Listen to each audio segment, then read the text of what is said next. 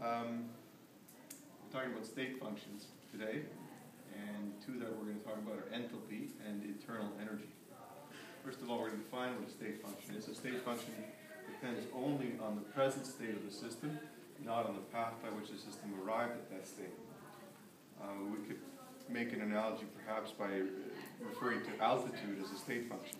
You can reach an altitude of 10,000 feet by getting into an airplane or by walking up a mountain. And once you reach an altitude of 10,000 feet, you are at that altitude, irrespective of the path you chose. In the same way, we can think of the energy content of a molecule being a form of state function.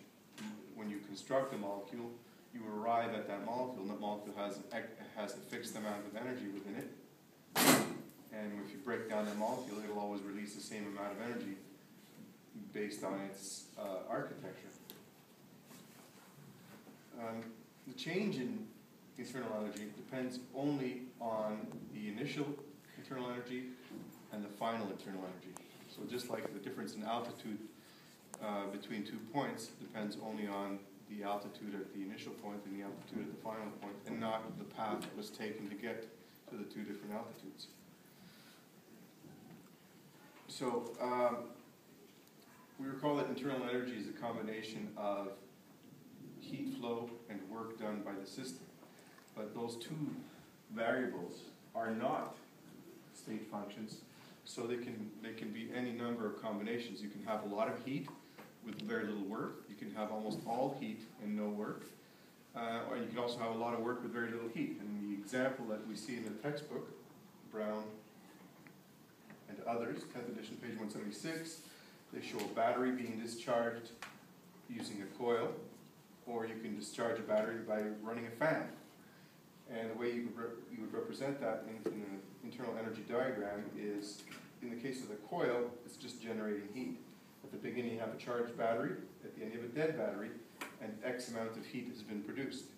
And all of it has come, all of the energy in the battery, all of the electrochemical internal energy of the battery was released in the form of heat. On the other hand, you could have the battery hooked up to a fan, so that the fan spins a blade and pushes air around, that's doing work, but the motor also warms up because the process is not 100% efficient, so it's also going to generate some heat. So you see the amount of internal energy change has been identical. You have a dead battery in both cases at the end, but in the second case, the battery has done some work.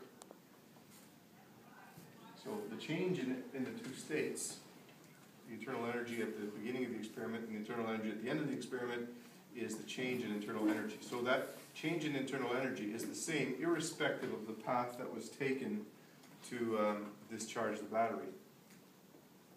You could envision a situation in which perhaps the fan blade was too heavy for the motor, so the fan would have done a lot more work, so maybe this amount would have increased, or perhaps maybe because it's an inefficient process, it would decrease the amount of work done and it would generate more heat. Either way, you end up with a dead battery at the end. When we think of gases doing work, it's kind of hard to picture. But if you can imagine a chemical reaction that produces gas, it's pretty easy to imagine that if the reaction takes place in a vacuum, the gases that expand from the reaction will have an easier time leaving the reaction site if there's no atmospheric pressure to intervene. If the reaction occurs in normal atmospheric pressure, when the gas is being produced, it collides with the air molecules as it's coming out of the reaction surface. So it has to do work to escape from the reaction surface, to expand away from the surface. And this is where we get the term P delta V. P being the pressure of the atmosphere,